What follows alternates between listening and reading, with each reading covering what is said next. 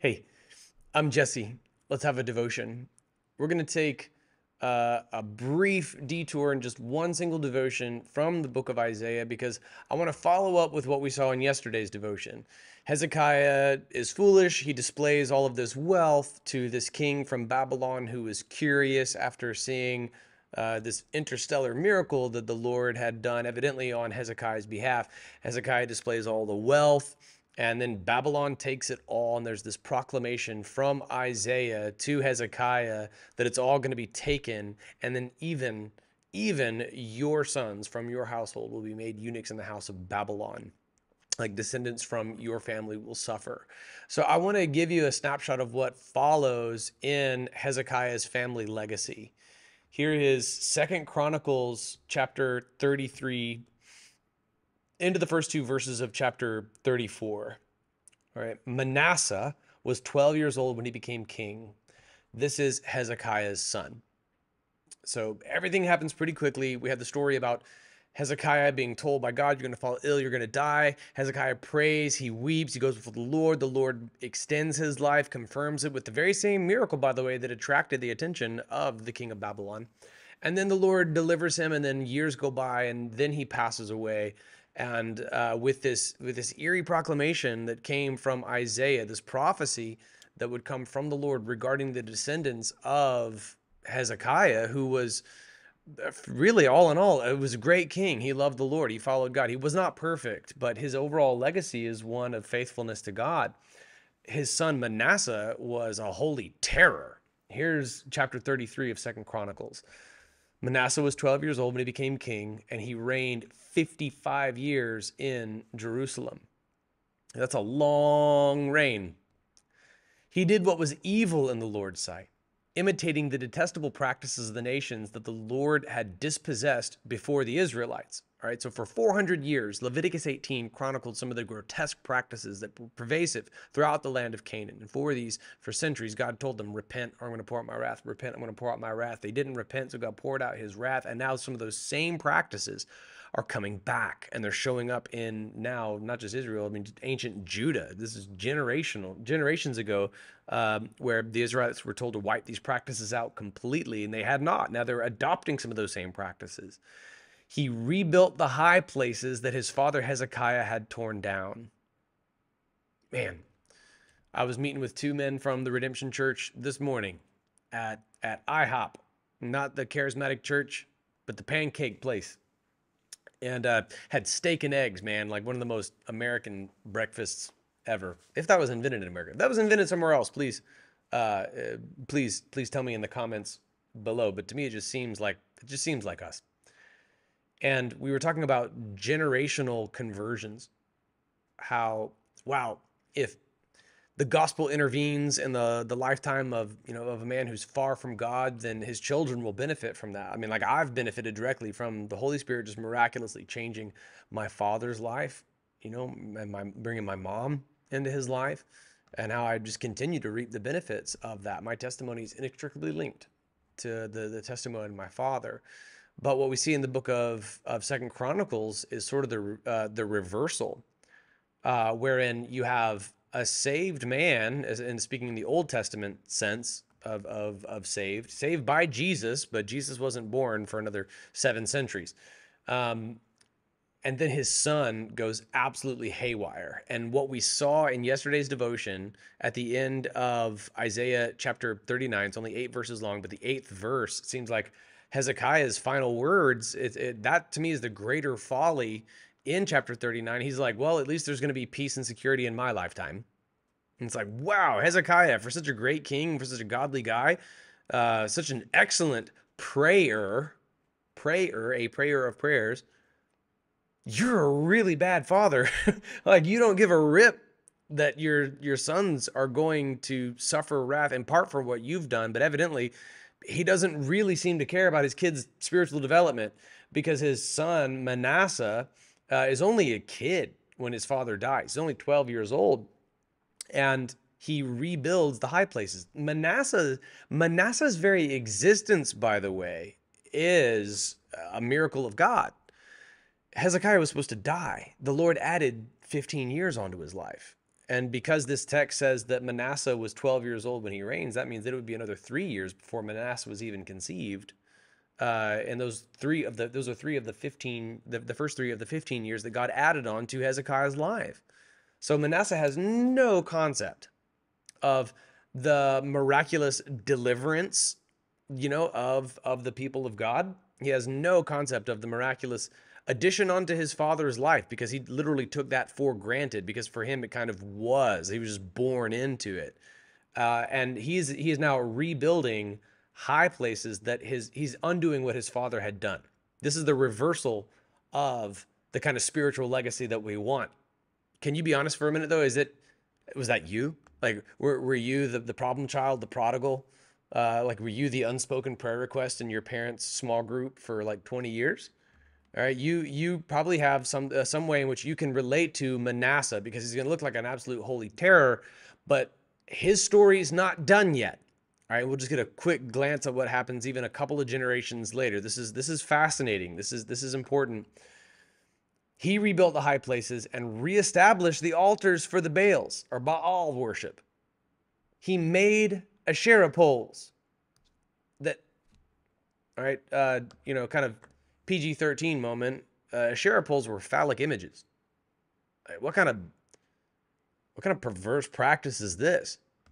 All right, but it also does, I'll be honest, it paints a really funny photo in my head, of when they would bring this worship practice back. Inevitably, what it meant was just kind of giving into sexual sin. Pagan worship often involves, really, it's just enticed by lust. Okay, like unpopular truth. That's part of the appeal of Islam for men. They want to, if they commit acts of jihad, they believe that they receive a world full of virgins that they can just have sex with. All right, this was part of the appeal and even original mandate of the Mormon faith. You basically become a god of your universe, and this is big giant harem. Brigham Young taught that this act of polygamy was actually necessary for salvation, and then Asherah worship was the same thing. So when they would repent from this, it meant that they had to destroy these giant phallic images, and that's just, somebody had to laugh, right? Like, it had to be a little bit like, can we acknowledge how funny this is? Like, we're tearing down this giant Asherah pole. And he bowed down and worshiped to all the stars in the sky. Okay, think Romans 1. Rather than worshiping the Creator, they worship the things that the Creator created, and served them. See how futile that is? He built altars in the Lord's temple, where the Lord had said, Jerusalem is where my name will remain forever. He built altars to all the stars in the sky in both courtyards of the Lord's temple. He passed his sons through the fire in Ben Hinnom Valley. All right, this means that he murdered his kids. This is where we get the imagery for hell from. All right, the valley of the valley of Ben Hinnom, or Gehenna, or Topheth. This is where the worship of Molech and Chemosh was carried out, and they basically murdered their children in fire for the sake of having a better life.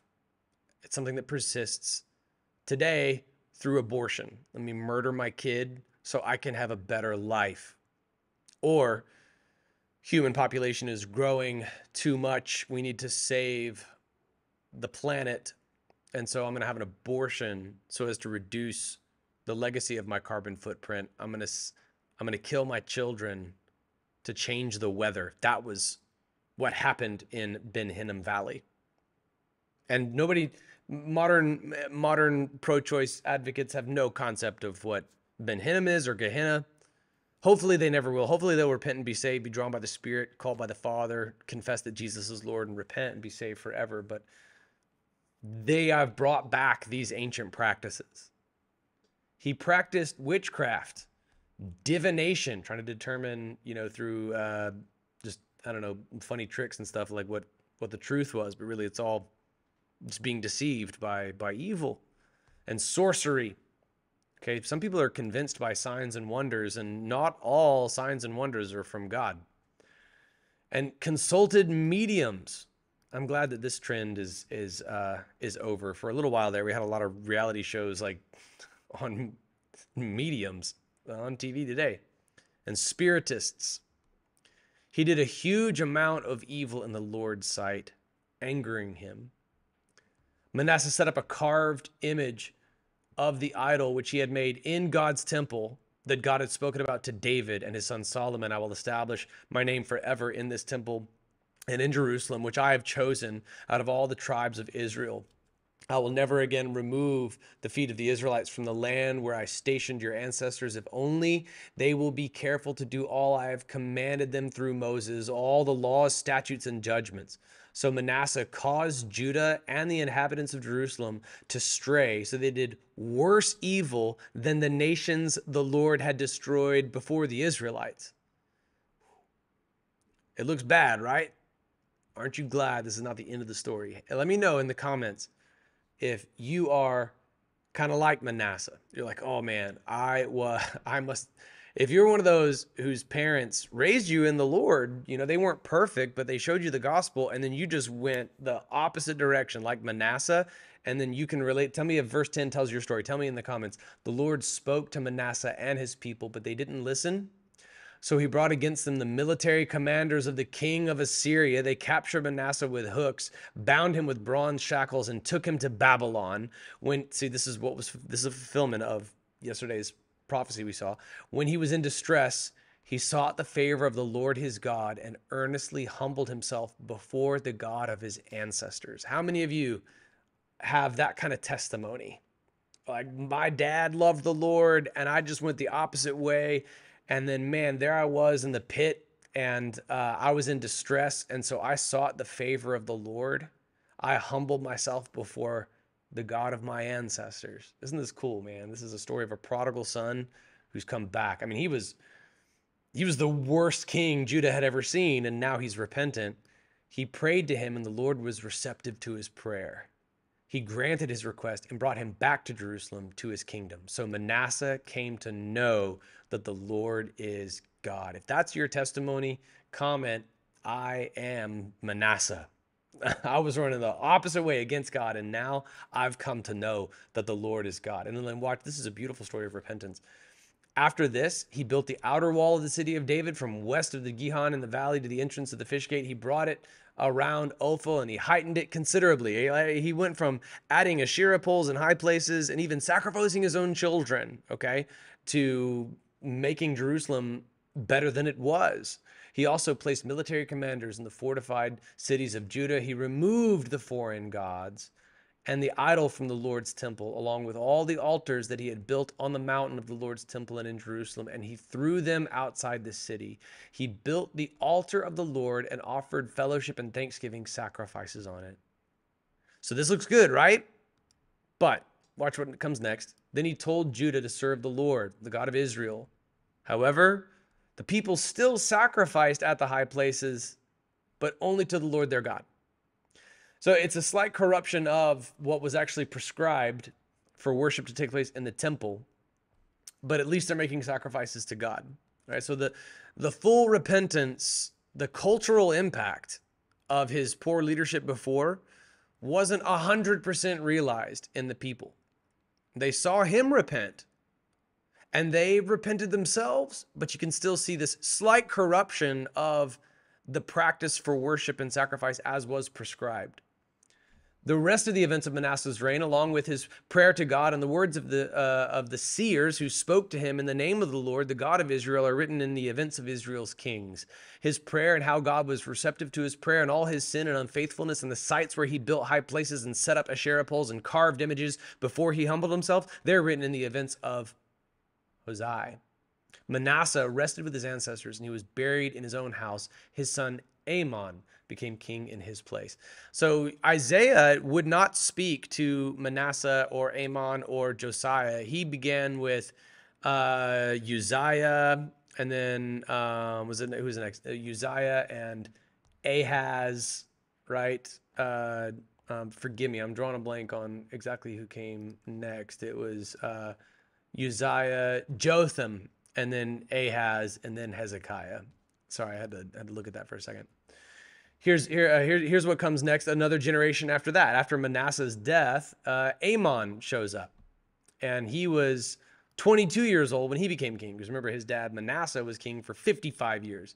He did what was evil in the Lord's sight, just as his father Manasseh had done.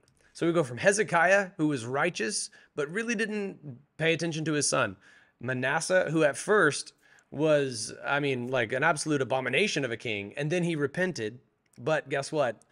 His son Amon was paying attention to what his dad had done originally. Amon sacrificed all the carved images that his father Manasseh had made, and he served them, but he did not humble himself before the Lord like his father Manasseh had humbled himself. Instead, Amon increased his guilt.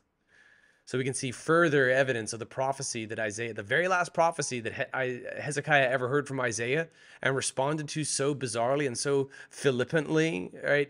It's coming true multiple generations later, from Manasseh to Amon. So his servants conspired against him and put him to death in his own house. The common people killed all who had conspired against King Amon, and they made his son Josiah king in his place. And then I could go on and on about Josiah. Josiah was 8 years old when he became king, and he reigned 31 years in Jerusalem. He did what was right in the Lord's sight and walked in the ways of his ancestor David. He did not turn aside to the right or to the left. And then the text that follows is the story of Josiah, eradicating all of the places of idolatry that his father and grandfather had put up. Manasseh didn't totally clean house, as you saw, and that kind of left the door cracked for that idolatry to creep back in. And so Amon just took it to another level from his dad. The difference between Amon and Manasseh is that Manasseh actually humbled himself, repented, came to see that the Lord is God. Amon had no such conversion experience, speaking in the Old Testament sense, but Josiah did. Josiah actually brought the people back into the proper worship of the Lord and demolished the high places. A gospel testimony could be generational and could be received well, but could also be extinct. If you have inherited a gospel legacy from your parents, would you pass that legacy forward to your children? If you inherited, a legacy of depravity and rebellion against God, or even pagan worship, would you write a new legacy, whether you have kids or not? Even if you don't have children, even if you're single, you can do this. Do you realize that, right? You don't have to have kids to change your family legacy by the power of the gospel. If you live within the Lord's will, you have written a new legacy for your family. Pray that your children receive it as well. Our children are very much a measure of our effectiveness for the kingdom of God. It has to begin in our own homes.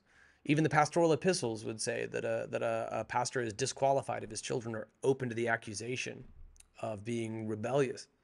That's scary, right? Pray for me. So far, my kids are walking with the Lord, but my oldest is only 13 now. He hasn't gone Amon yet. He might one day. Here's what I pray, though. We have to be as gracious to the Hezekiahs as we are to the Manassehs.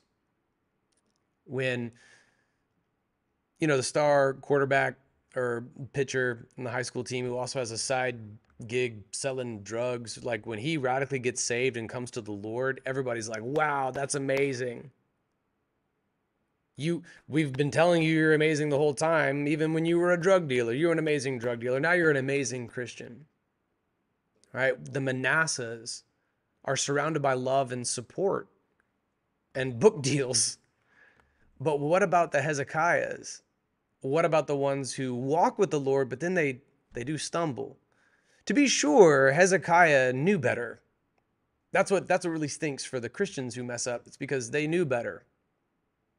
But we as Christians, let's be honest, we tend to show them zero grace. Treat them like pariahs, outcasts. We're nicer to the repentant drug dealers than we are to the Christians who stumble. Remember that the Hezekiahs are due the same grace as are the Manassehs. Christians are currently, based on what I've experienced, what I've seen, the worst about this. Let's make that better. Let's make that better. Celebrate the repentance of the Hezekiahs as much as you would the repentance of the Manassehs. Because even though the Hezekiahs knew better, the Manassehs certainly did more damage by their repeated behaviors of sin across years rather than the episodic or isolated failures of someone who followed the Lord and gave in to temptation. This is a prayer for generational inheritance. Let's pray for our descendants now. Okay, we prayed yesterday for our kids. Let's pray for any descendants that the Lord may give us hereafter. God, we sang a worship song to you. Lord, I prayed a blessing from Deuteronomy 6 over the people of the Redemption Church for their children and their children and their children and their children. And Lord, I pray it again now. We've seen how Hezekiah walked with you. He wasn't perfect, but you loved him. And then his son Manasseh, Lord, departed from your ways, but then you humbled him. He acknowledged that you were Lord. He repented. But God, some of his old ways still influenced his son Amon. I pray, Lord, for every listener who's inherited a ministry of the gospel from their parents, they would pay it forward.